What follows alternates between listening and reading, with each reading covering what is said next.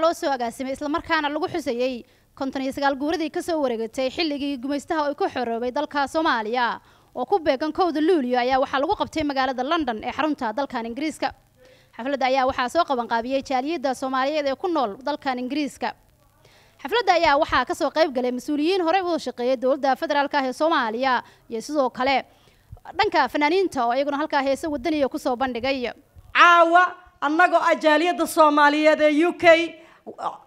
bulshada qaybaheeda kala duwan waxaan u dabaaldegaynaa waa kowdii Luulyo waxaan u dabaaldegaynaa 26 Juun wadan walba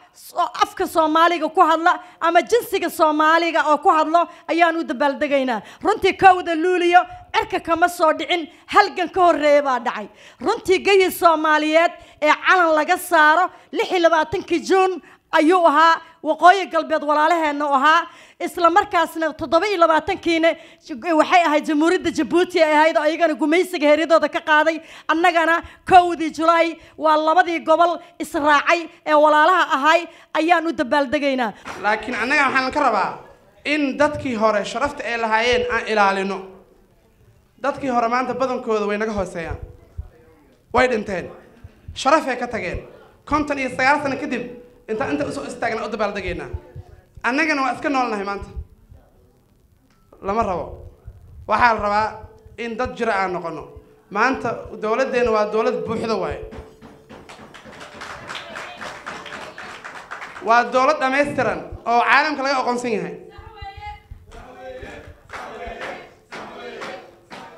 laakiin waxaa la rabaa inaan la shaqeyno no matter qofkii qabta idaasnimada qabiilkoo yahay wuxuu raba ha ahaado waxaa sharaf ii ah caawa inaan ka soo qayb galo xafladan sida fiican loo agaasimay waxaan ognahay 1900 markii gumaystaha oo Soomaali u kala qaybay 5 qaybood caawa oo kale waxaa midowday laba ka mid ah Soomaalida koonfurta iyo waqooyi Soomaaliya ma kala maaranto وحلقك وحلدد حلقه حلدين حدودها ولا يقانا والشن قيبوض لوك القيبي لبا كمي دوامي دودي حلنا وحرودي لبا نقنقن waxaan rabaa marka kowda Luulyo wax u dhima lama arko waa ama fanki meesha ka dhacay ee cawada lagu soo diyaariyay ama dadkii ka hadlay maaragtay ugu horeysay qaali xasan cadow gudoomiyaheena dhalinyarada oo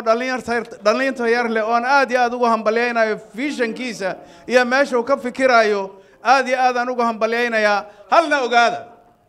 wax badan baa Kenya iyo lagu celceliyo laakiin anu Kenya walwal kama qabo anu 7 aan joogay nin oday ahaan ahay markii ciidamadu ay xagga u sii jeedeen oo dagaalka la waday waxay yiraahdeen madaxweynihii bay ka codsadeen xilliga joogo waxay yiraahdeen dumarka ayaa ku filan mudana madaxweyne nagu fasax Kenya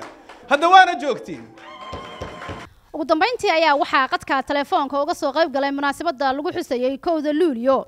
ra'iisul wasaaraha dawladda federaalka ee Soomaaliya mudane Xasan Cali Khayre oo ku sugan gobolka Galgaduud gaar ahaan magaalada Dhuusamareeb ee xarunta gobolka Galgaduud ra'iisul wasaaraha ayaa ummadda Soomaaliyeed ugu hambalyeeyay kowda Luulyo oo ku beegan 59 guuradii ka soo wareegatay markii dalka Soomaaliya uu ka xoroobay gumaystaha waxaan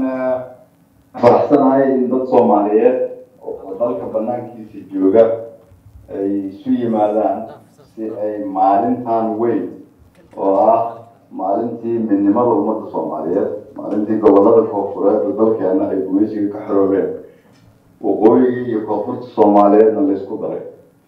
in dad Soomaaliyeed dal qurba iyagoo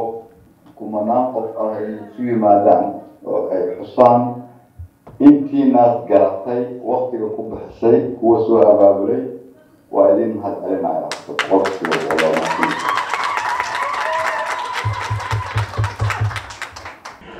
waxaan rabaa dalkiina waa ka maqan tihiin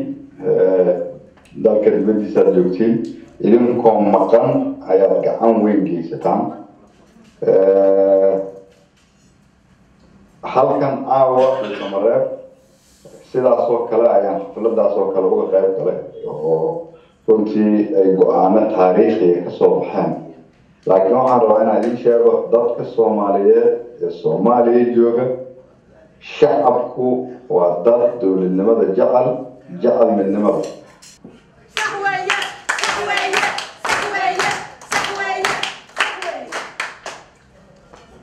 وأدين ما هذا علينا يا وأدين هم بلينا يا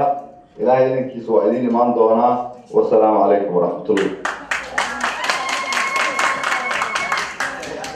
حنان شدنا وربعين تقرن كسوماليات مقالة لندن.